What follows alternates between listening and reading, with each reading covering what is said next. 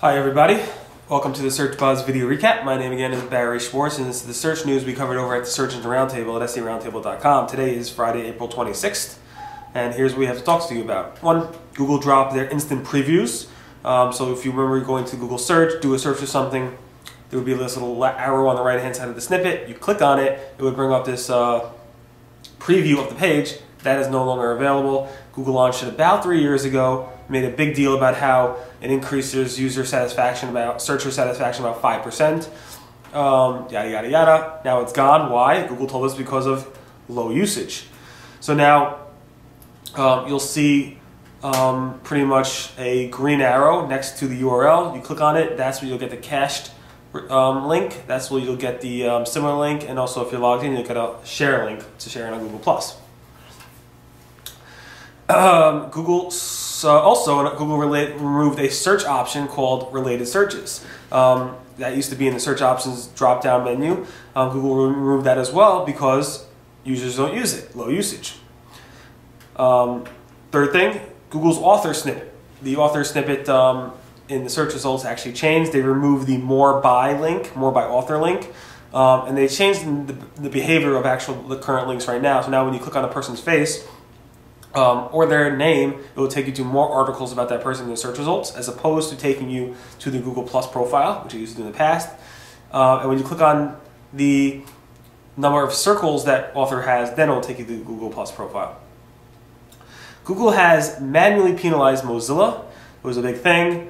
We thought it was a big thing, but it actually wasn't. Matt Cutts came in later and said of the I think 22 million or billion pages that the site has, only one of the pages was actually penalized. So you got this Google penalty notification of it was specifically user-generated content spam penalty. It didn't tell them which page, but it was actually, Matt Cutts went in later and said, hey, it's this one specific page. It's a very granular penalty, obviously, one page out of 22 million. That being said, the reason that page had a penalty because of user-generated spam, but how much user-generated spam? 12 megabytes of 22,000 or so comments of user-generated spam. So they cleaned it up, they fixed it, submitted a reconsideration request, and all was good. Speaking about user-generated spam, there was this blogger who is a giveaway blogger, and they specifically talked about how an SEO there said the reason their site's not doing well in Google is because they have too many poor quality comments. So yes, as you saw with Mozilla, you could get a user-generated content spam penalty, but it has to be really, really egregious. A ton of spam, 12 megabytes, 22,000 comments on one page for it actually to make an impact. I asked John Mueller specifically about this, and he said generally the length of the comments would have no bearing on if a page would have a manual or algorithmic penalty. And I even posted a video when I asked John Mueller this question, and he responded. So if you actually want to take a look at that and see how Google considers user-generated content spam and how bad it has to be, take a look at April 22nd at seroundtable.com, and also look at those Mozilla posts so you can see more information about that. Interesting enough, Google sent out a Webmaster Tools notification last night. I got, I think, 3 or 4, so I'm sure like thousands, probably hundreds of thousands that went out to webmasters, specifically saying Googlebot cannot access my website. It wasn't my specific website, it was one of my clients, but it seems like Google sent this out to a lot of webmasters. Matt Cutts said, it seems strange, it's probably an issue on our side, so I think you probably can ignore that. John Mueller of Google came in and said, please give me examples so we can just double check and verify that. We have a post about this morning. If you are nervous about it, take a look at it, join the thread, add your information, and Google will check it out for you. Google will send, so you know Matt Cutts actually said this, Google will send notifications to both, if you have verified the www and non-www, Google will send you notifications to both verified accounts just in case they don't want to miss anything. So they'll often do that generally because the www and the non-www are the same. Technically they're not, but generally they are in practice. Google has created an iOS app to help you manage your Google Places listings. The app I think has been removed, but it was live. The question is why? Why are they doing this? They have so many different ways of managing your listings. It's confusing for users. Adding another one at this point is probably not a great idea since they have so many bugs. Focus on your bugs, fix the bugs, and obviously then add new features. easier said than done for engineers. They love programming new things and not maintaining old things. So I don't blame them per se, but that's what the customers feel. Google AdWords has finally added support, a support feature for screen sharing. So now if you have a problem, you can share your screen with a Google AdWords rep. They could walk you through the issue on the screen and talk you through it and actually see what you're seeing. This is a new feature that we actually launched this week, and I have detailed instructions on how to use it today at April 26th at SEOroundtable.com.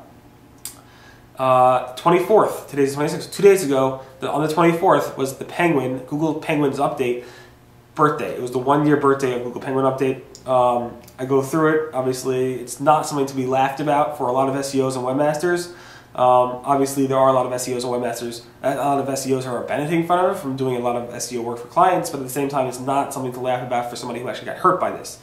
Their business has probably collapsed. Anyway, I did a poll asking you, did you recover? Because I did a poll several months ago asking if you covered, and 65% of SEOs said they were impacted, and 94% of those said they did not fully recover. So now I have a new poll. I have about 350 responses so far, and it seems to be a little bit more did recover.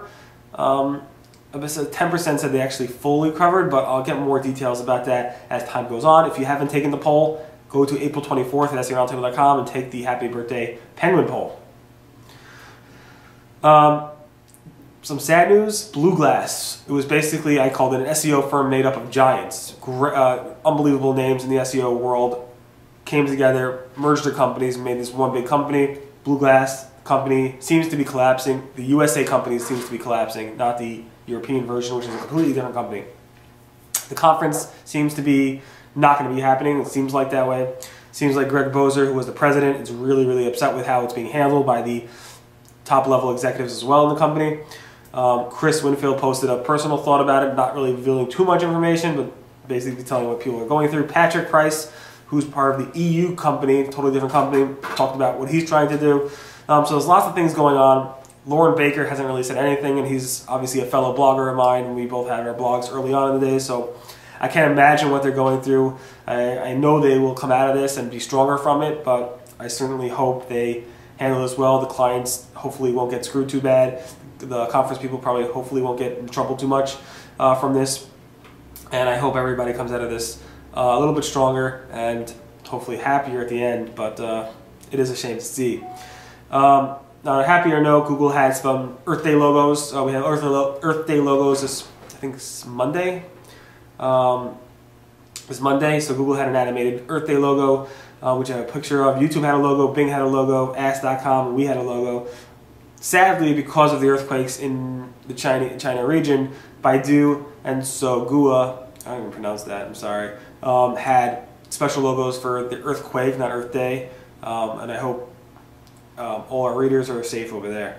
Finally, Google had a logo yesterday for Ella Fitzgerald. She's known as the Queen of Jazz. She was born on that date yesterday in 1917 in Newport News, Virginia. And she lived 79 years. She was really changed how, I guess, that world of jazz and singing.